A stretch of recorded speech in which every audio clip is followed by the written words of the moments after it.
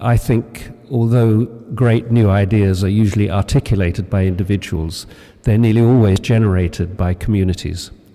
And I think what I see as the waste is the waste that we make of that possibility of cooperative intelligence. Being an artist, you hear a lot of talk about genius, which is the process of singling out certain people in art history and saying those were the important ones, you know, Picasso, Rembrandt, Shostakovich, whatever.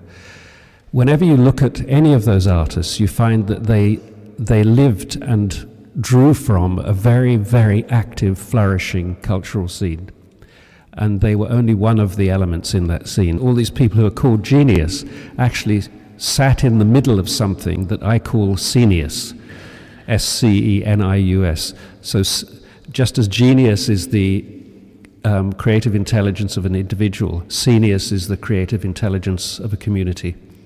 And what I want to see is more attention given to that possibility of creative behavior.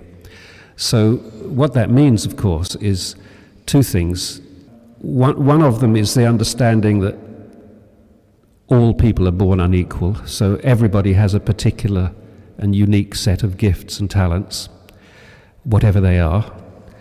And secondly, that intelligence is generated by communities.